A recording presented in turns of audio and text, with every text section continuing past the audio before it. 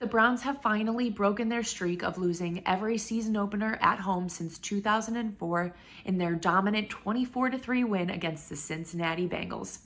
The weather was certainly a factor in this game and definitely affected what both quarterbacks were able to do.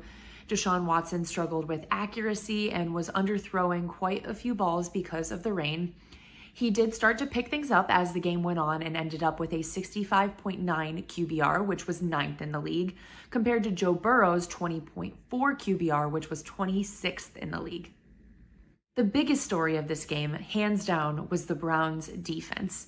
Every single unit showed up during this game and are the reason why the Bengals were only able to score one field goal and were forced to punt the ball 10 times. One of the more impressive plays in the game was Myles Garrett's 4th down sack of Joe Burrow that gave the Browns the ball back with 10:27 left in the game.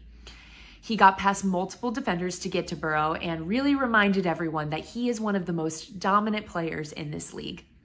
With this performance, one of the Browns' biggest questions of the offseason was answered, and that was whether or not these players would really thrive in Jim Schwartz's defense.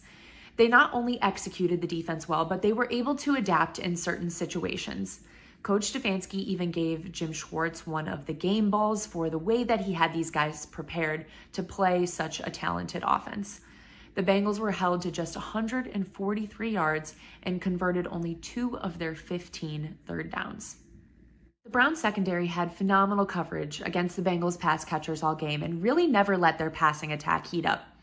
Grant Delpit had one of the best games of his career and ended the day with 1 pass defended, 1 QB hit, and 8 total tackles, which was the highest on the team.